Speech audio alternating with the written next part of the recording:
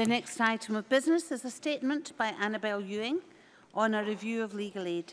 The Minister will take questions at the end of her statement, so there should be no interventions or interruptions. And I call on Annabel Ewing. 10 minutes, please, Minister. Thank you, Presiding Officer. At the outset, I would wish to draw members' attention to my entry in the Register of Interest, where they will find that I am a solicitor by profession, that I do hold a current practising certificate, albeit that I am not currently practising. Presiding Officer, I am grateful for the opportunity to inform Parliament today of action this Government is taking in respect of the legal aid system in Scotland. In the programme for Government, we made a commitment to commence engagement this year with the legal profession and others to identify specific measures to reform Scotland's system of legal aid, maintaining access to public funding for legal advice and representation in both civil and criminal cases, alongside measures to expand access to alternative methods of resolving disputes. Presiding Officer, publicly funded legal assistance plays an absolutely vital role in providing citizens with the ability to enforce their rights and in upholding social justice. In Scotland, we have maintained wide access to legal assistance across both criminal and civil cases, notwithstanding budgetary pressures. We have a demand-led system with a high eligibility rate, meaning that all who apply and are eligible will receive publicly funded legal assistance. The system is founded on the Legal Aid Scotland Act 1986, a statute that predates devolution, human rights legislation and other major reforms to the justice system, and which is now over 30 years old. It has appropriately been subject to 30 years of updating to ensure it reflects current needs, both in human rights terms and to meet the social justice ambitions of government.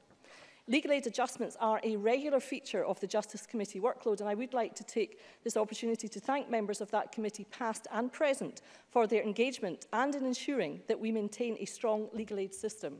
However, as a result, we have a rather complex web of regulations that can be difficult even for seasoned legal practitioners to navigate at times. The commitment in the programme for Government reflects our view that the time is right to review the legal aid system in Scotland, with a view to taking forward a programme of future reforms of the system. As I mentioned earlier, publicly funded legal assistance is an important aspect of improving lives and tackling inequalities. There are a range of perspectives in how the legal aid system might be improved for those that need this public service and for those who deliver it. Therefore, I think it is important that the wide range of interests in the legal aid system play a part in shaping future reforms. I therefore intend to establish an independent review group to consider the legal aid system in 21st century Scotland and how best to respond to the changing justice, social, economic, business and technological landscape within which a modern and flexible legal aid system should operate. Indeed, the programme of justice reform in Scotland in the last few years has been significant and is shaping a much more modern and progressive civil and criminal justice system. Importantly, this includes a greater focus on the needs of individuals engaging with the justice system. Hence, the legal aid system must keep pace with the reforms and developments in the justice sector. So, a review of legal aid is timely, and I note that both the Law Society of Scotland and the Faculty of Advocates are supportive of a review being taken forward. I note too that some of the parties represented here today also had a manifesto commitment to look at our system of legal aid, and so I hope that our planned review will be welcomed by members across this chamber today. Legal aid is a complex and technical subject, but it matters to individuals, especially those who are most vulnerable. Therefore, it is vital that the direction and leadership of the independent review reflects that. Presiding Officer, I am delighted to announce today that Martin Evans, Chief Executive of the Carnegie Trust, has agreed to chair the review. He brings a wealth of experience, having previously been the CEO of Citizens Advice Scotland, a director of the Scottish Consumer Council and Consumer Focus Scotland, and a director of Shelter. He will be assisted by an expert advisor, Alan Patterson, Professor of Law at Strathclyde University and Director of the Centre for Professional Legal Studies. Professor Patterson has extensive knowledge of legal aid systems in different jurisdictions around the world. Martin Evans will also be assisted by a review panel. We are finalising the panel with the Chair, and I am delighted to confirm the following panel members. Colin Lancaster, Chief Executive of the Scottish Legal Aid Board, Janice Scott QC, a highly respected QC with interest in all forms of child law, and Chair of the Faculty of Advocates Family Law Association. Brian McConaughey QC, who has conducted many high-profile trials and appeals during his time as Principal Advocate Depute, and now is involved in a wide range of serious and regulatory crime cases. Lindsay McPhee, who is a criminal defence solicitor advocate and past president of the Glasgow Bar Association. Jackie McRae, who is a civil legal aid lawyer, specialising in family law and a former member of the Council of the Law Society of Scotland. Susan McPhee is Head of Policy and Public Affairs at Citizens Advice Scotland. Deputy Chief Constable Ian Livingston of Police Scotland works across the justice sector. He currently sits on the Scottish Sentencing Council and was a member of Lord Bonamy's Post-Corroboration Safeguards Review. Professor Fran Wazov is a Professor of Family Policies at the University of Edinburgh and is a member of the Scottish Civil Justice Council's Access to Justice Committee. Alison McInnes, OBE, is a former MSP and Justice spokesperson and has an extensive knowledge of the governance of Scotland and its public and third sectors, and was awarded an OBE for public service in 2013. I hope that members will agree that the review panel represents the broad range of interests needed to review the legal aid system. The review will have the following high-level remit: legal aid in the 21st century, how best to respond to the changing justice, social, economic, business and technological landscape. The review needs to consider those engaging with the system, both the end users and the solicitors and advocates providing their services. At the same time, it is clear that the legal aid system should be efficient and comply with the principles of best value and public service reform. It will be for the review group to set out its full programme of activities, and the Chair has already begun preliminary work to do so. I anticipate that work will include engagement with a full range of stakeholders with an interest in this work, and indeed I would encourage everyone who is involved with the legal aid system to engage with the review at every opportunity. The independent Chair will lead the review and present his final report to Ministers within a year. Ministers will respond to the review's recommendations in due course. Presiding Officer, in establishing the review, I think it is important to recognise that the legal aid system in Scotland has many strengths. We have maintained the wide range of scope of civil legal aid in Scotland despite a challenging financial context, a fact that is applauded by our international legal aid colleagues. We have maintained generous eligibility criteria. We continue to operate a demand-led system, and everyone who is eligible for legal aid will receive it. Therefore, regardless of budget constraints, no one is turned away. This is in stark contrast to the position in England and Wales, where regrettably the amount of civil representation funded through legal aid in England and Wales has fallen by about a third since the commencement of the Legal Aid Sentencing and Punishment of Offenders Act 2012. Indeed, a recent Amnesty International report published in October 2016 and entitled "Cuts That Hurt: The Impact of Legal Aid Cuts in England on Access to Justice" evidence that in the area of social welfare law there had been a 99% reduction in the number of welfare benefits cases in receipt of legal aid funding since the introduction of that legislation. At the same time, legal assistance is no longer available for certain types of family, housing and other non-family problems such as welfare reforms. In Scotland, however, I would wish to point out that legal assistance for family, housing, welfare and other non-family problems has been maintained. For example, we have maintained access to publicly funded legal assistance for people pursuing contact and residence cases in Scotland, assistance which has in many cases been removed in England and Wales. Presiding Officer, in outlining our proposals for a review today, I think it is important to also assure colleagues that updates and improvements in the day-to-day operation of the legal aid system will continue to be put forward to ensure the proper functioning of the system. In that regard, I wrote to the Justice Committee on 27 October 2016, detailing my short, medium and long-term plans to improve the legal aid system. In the short term, we will focus on making essential provision for legal aid by means of Scottish statutory instruments in response to new developments, as we did, for example, with respect to the introduction of simple procedure. In the medium term, we are developing proposals to streamline and modernise the current system, particularly for those who provide advice, assistance and representation. This responds to the proposal set out in the Law Society paper, Legal Assistance in Scotland, Fit for the 21st Century. For example, proposals on certain fee reforms as regards criminal legal assistance have been developed and will be taken to the profession in the near future. These proposals will seek to adjust the way in which fees are structured to more appropriately reflect the services provided by lawyers and simplify the ways in which fees can be paid. I look forward to engaging with the profession on this.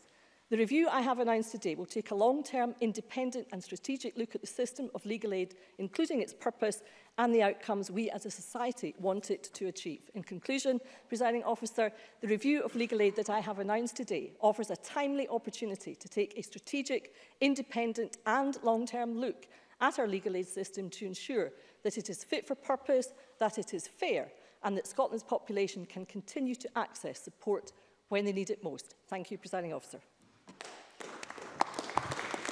The Minister will now take questions on the issues raised in her statement, and I would allow around 20 minutes for that.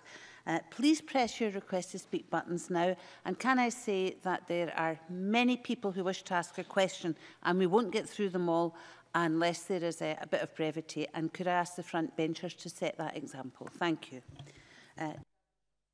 Deputy Presiding Officer, and could I thank the Minister for advance sight of her statement. Access to justice is one of the most important tenets of a civilised society, with the legal aid system fulfilling a crucial duty in this regard. It is, however, a complex, outdated and at times inefficient system which would benefit from simplification and wider reform. As such, and to ensure the most vulnerable in our society receive the legal assistance they require, Scottish Conservatives called for a review of the legal aid system in our 2016 manifesto, so today's announcement is certainly welcomed by members on these benches. The Minister mentioned the Law Society's paper, Legal Assistance in Scotland, Fit for the 21st Century. This document argues that the justice sector overall has kept track of inflation and other cost drivers, but this has not been the case for legal assistance, meaning that law centres, the advice sector and other frontline services have challenges around funding. In light of these comments, could the Minister expand on the proposals for fee reforms to which her statement briefly referred? Further, I understand from the Minister's statement that the Scottish Government is finalising the panel members, and we certainly wish those already appointed every success in their task ahead, and I'm particularly pleased to welcome the involvement of Alison McInnes, who did great work in this chamber and has a wealth of knowledge and experience which will no doubt be beneficial to the group. But can the Minister advise if any further addition to the panel will be made, and if so, which sectors will these extra members come from? And finally, Deputy Presiding Officer, the Minister mentioned a demand-led system where everyone who's eligible for legal aid receives it. Therefore, can she explain to me why I have a constituent in Fauquebers who is currently out of work, he's severely ill in hospital and his only income is through benefits, yet his application for legal aid has been denied for divorce proceedings, yet the other party who is in work has been given legal aid, and this type of ambiguity and inconsistency does cause some concerns with the current system, and I'd appreciate her response on that. That was hardly brief, Mr Ross. Annabel Ewing. Thank you, Presiding Officer. I'll try to give brief answers. In broad brush, in terms of the reference to the Law Society's document and budgetary issues, I think it is important to say that the allocation of legal aid funding for the legal aid fund itself is the same this year in terms of the draft budget as it was last year at £126.1 million against a backdrop, of course, of continuing cuts in the Scottish budget from Westminster. In terms of the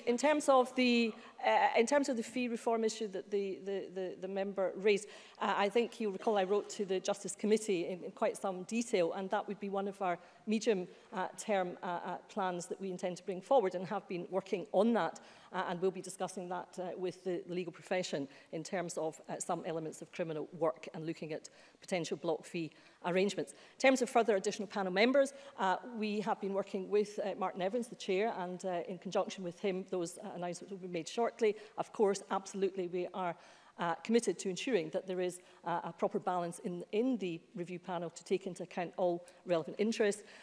Finally, the specific case to which the member referred in his list constituency, I obviously as a minister cannot comment on individual cases. What I would suggest that the member does as an MSP is invite his constituent to contact the Legal Aid Board to see if there's anything that can be done. Claire Baker. Thank you, Presiding Officer, and thanks also to the Minister for an advance copy of the statement. A review into legal aid is welcome, and we wish Martin Evans and the review panel well in the task ahead. I understand the Minister's decision to highlight the difference between the scope of civil legal aid in Scotland and the rest of the UK, where there are significant cuts which are having a serious impact on access to justice. However, there are serious concerns in Scotland over the sustainability of the current legal aid system, which the Law Society says is putting at risk the provision of legal services to some of the poorest and most vulnerable in our society, and that gaps are developing in provision. It would seem that in order to address issues of availability of legal aid, more resources would need to go into that provision. Unless there is the option of more funding, there are concerns that the scope could be then limited. Are these options included within the review's remit? And can I ask the Minister if the review is restricted to the current budget parameters? Annabel Ewing. Thank you, Presiding Officer.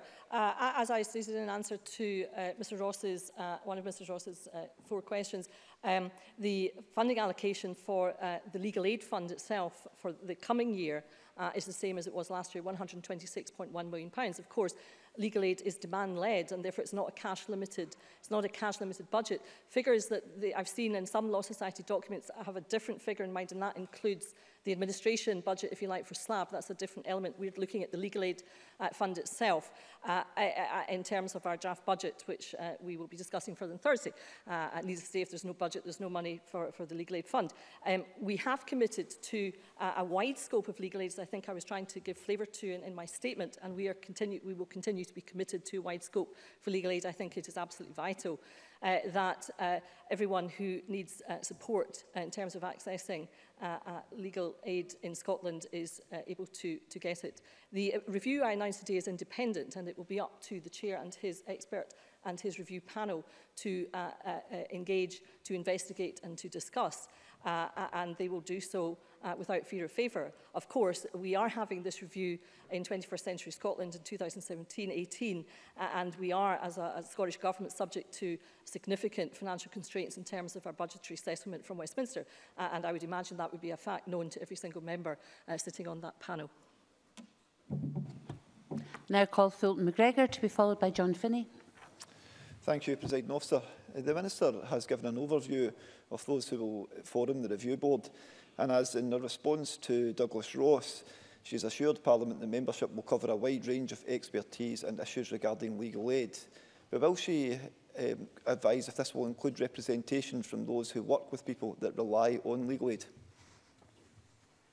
Annabel Ewing. Yes, I did announce in detail the panel members, and I think the member will see that various interests are represented, including Citizen Advice Scotland. And I think it's clear from the membership of the review panel that really the breadth of expertise and experience is really quite substantial indeed, and I'm very grateful indeed to all of the panel members who have agreed to bring their expertise to bear on this really, really important policy review that we have announced today.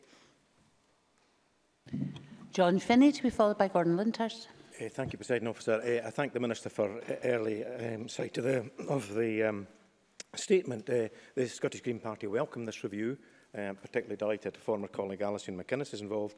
The Scottish Green Party also support greater use of alternative dispute resolution that will avoid litigation and avoid prosecution and thereby potentially reduce costs. Access to justice is peppered throughout your statement, and that obviously applies to environmental law too. Minister, you'll know that in the last session of Parliament, the Scottish Government had a consultation, developments in environmental justice in Scotland. Could we get to a question, please, yes, Mr Finney? It's about the Aarhus Convention. Will this review cover the Aarhus Convention and remove any dubiety about Scotland's compliance with it? Annabel Ewing. Well, as I say, the review is independent, and all members are encouraged to make their views known to the review panel on the Aarhus Convention. We have taken on board all the elements of that in terms of access to environmental information, in terms of public participation, and in relation to access to justice, where changes have been made to standing for judicial review to create a clear broader entitlement to take a case to court, including for environmental NGOs. In terms of the position of environmental court, we proceeded with a consultation, and I understand that an analysis of that consultation is to be published shortly, and I'm sure that the member will have further comment to make at that time. Gordon Lyndhurst, to be followed by Mary Evans. Thank you, Deputy Presiding Officer. May I also welcome the review announced by the Minister, and like her, I have an interest in the matters in my case as a practising advocate. Those that the court face, such as many of my colleagues in the Faculty of Advocates and others in the legal profession who deal in legal aid cases, may be surprised and disappointed to hear the negative comparison made with the English system in view of the current state of legal aid in Scotland. Can the Minister confirm that this review will not be a downwards-only review, further negatively affecting the ability of the most vulnerable in Scottish society to obtain legal representation? Annabel Ewing.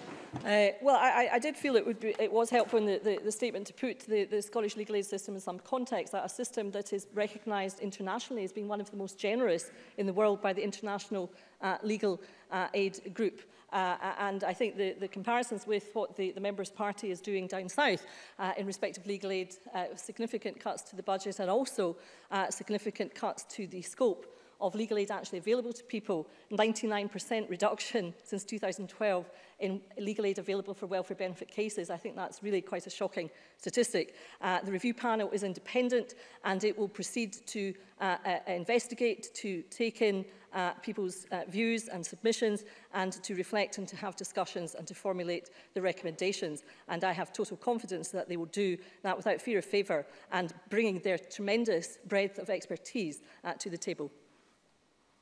Mary Evans, to be followed by Mary Fee. The current legislation, as the Minister has mentioned, is largely piecemeal, with the last substantive act being formed in 1986. Now, the world is now a very different place with rapidly changing technology. So does the Minister anticipate that any legislation created as a result of this review will be able to reflect the changes in technology as we move forward? Annabel Ewing.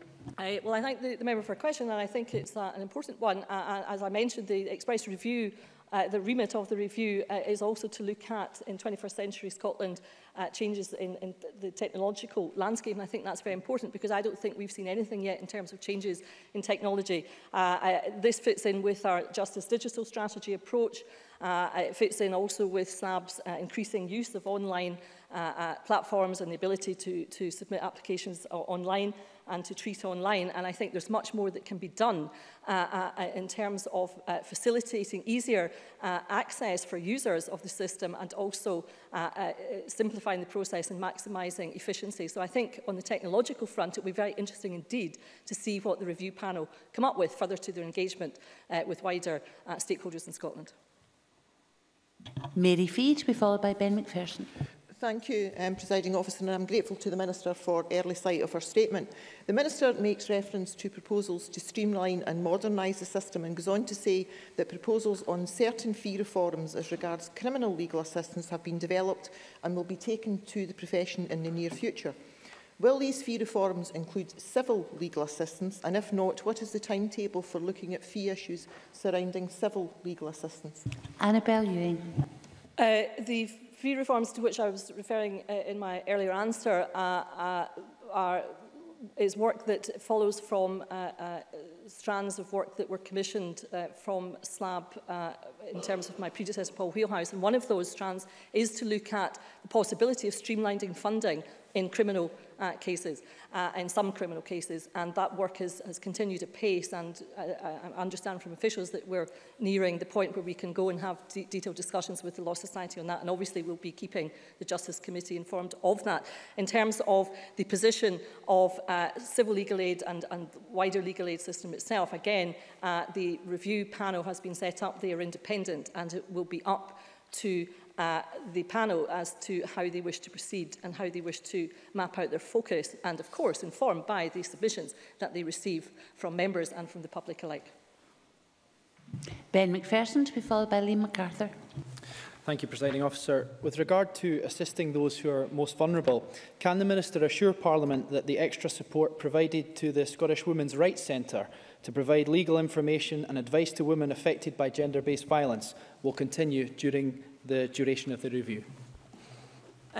Yes, I'm happy to do that, and I would say that the Cabinet Secretary announced last year some £665,000 extra money to the Scottish Women's Rights Centre to enable them to continue their excellent work in terms of their surgery work and their signposting on to women in that position. And I know that they are hoping to extend from their base in Glasgow and Lanarkshire to extend north to Dundee and I think the Highlands as well. So that's very welcome. And indeed, I can confirm to Ms McPherson that that funding will continue per the Cabinet Secretary's announcement.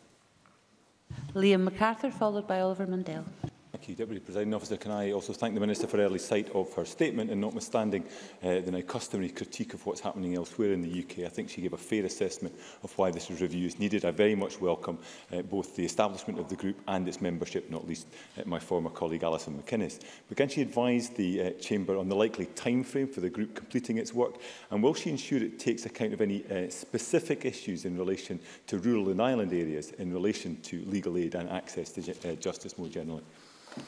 Annabel Ewing. I can say to the member that the review will take up to 12 months. I think that the point that the member has just made about rural and island communities and their particular position is a point that's very well made. And I know, at least I assume, that the review panel and the chair will have a look at the official report of this statement and ensuing question and answer session, and that point will indeed be picked up. Oliver Mundell, followed by Rona Mackay. Thank you, Deputy Presiding Officer. At a time when Spice have confirmed that the Scottish Government's budget is increasing, many people will wonder why we're seeing a real terms cut in legal aid. Rather than talking about what's happening in England and Wales, does the Minister have an explanation? Annabel Ewing. Well, I think what is clear is that as between 2010-11 and I think 2019-20, Scotland's budget will decrease by some 9.2%, which accounts to some £2.8 billion. And imagine what we could do with that. So instead of whinging on to the Scottish Government about cuts from Westminster that his party is making in London, perhaps he might wish to direct his comments to his colleagues in London. Rona Mackay, followed by Rhoda Grant, if we're quick. Thank you, Presiding Officer. In all reviews such as this, hearing from stakeholders and those with first-hand experience is vital. What steps will be taken to ensure wide engagement from stakeholders with the review? Annabel Ewing. As I did in my statement, the widest engagement possible. I'm conscious that we have set up this independent review, and I feel, therefore, I don't want to unduly step on the toes, having just done that very thing. But I'm sure that the way that the review will be taken forward is to seek evidence from wherever it can be submitted, because that will best inform the review and how they determine their recommendations. Rhoda Grant, and we might even manage to get Stuart McMillan in. Thank you. Further to Claire Baker's question, this year's budget was a standstill budget. Therefore, will the review panel be able to make recommendations to increase the scope and payments made under legal aid, and can it look at how time and distance are taken into account in legal aid payments? Annabel Ewing. As I said earlier, this is an independent review. They will take the review where they want to go. As I also said, we do live in 21st century Scotland in times of great budgetary restraint and further to budget cuts from Westminster. So I guess if you're sitting on a panel, that is something that is part and parcel of how you approach the issue. But in terms of the nuts and bolts issue that Rhoda Grant mentioned, in terms of time and distance and so forth, I would encourage Rhoda Grant or her party to make submissions in respect of detail that she hopes that the review panel will address. And finally, a quick question and answer, please. Stuart McMillan. Thank you, Presiding Officer. Minister, if the review recommends a change to legalisation, to legislation, will the Scottish Government accept their recommendations? Well, as with any review that has been commissioned by the Scottish Government, present or past, we will await the recommendations of the review group with interest, and we will carefully consider them. And having duly considered them at the appropriate time, we will, of course, then bring matters back to Parliament. That concludes questions, and we now move on to the next item of business. I'll give a minute or so for people to change their seats.